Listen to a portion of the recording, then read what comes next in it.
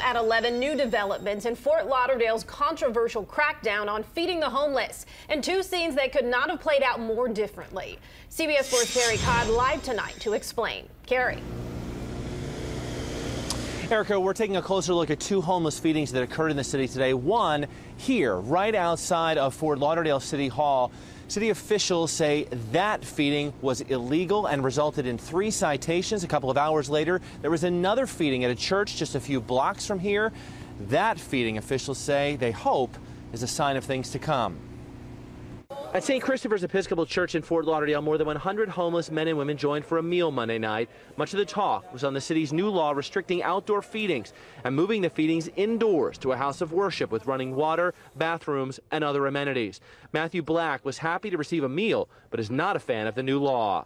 You're putting people, homeless people especially, in a position to where they cannot get food as readily available to them as they once were able to. Critics like Pastor Frank Pontillo says the new law was not well thought out. I think it was done prematurely. They didn't have a plan in place to accommodate the abruptness of people not having food. Specifically, Pontillo said there are only 4 nights a week where the homeless can get food at a house of worship. That leaves 3 other nights where outdoor feedings can fill in the gap, like feedings done by 90-year-old Arnold Abbott, who's been cited for violating the city's law.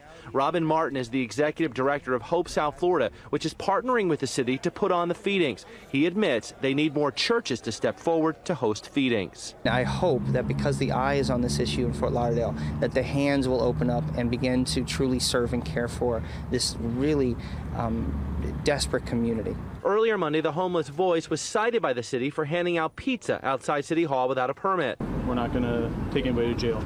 Mayor Jack Seiler said he hopes the homeless advocates and activists join with the community to help create a comprehensive plan to combat homelessness in the city. The more productive use of all our time and the more productive use of all our efforts should be addressed to the homeless. This law remains in people's crosshairs. Organized groups like the Homeless Voice and Arnold Abbott's group have said openly that they plan to continue feeding the homeless in public in defiance of the law. The mayor told me they will continue to enforce the law. There's also word that there will be a protest outside the mayor's house later this week. I asked the mayor about that.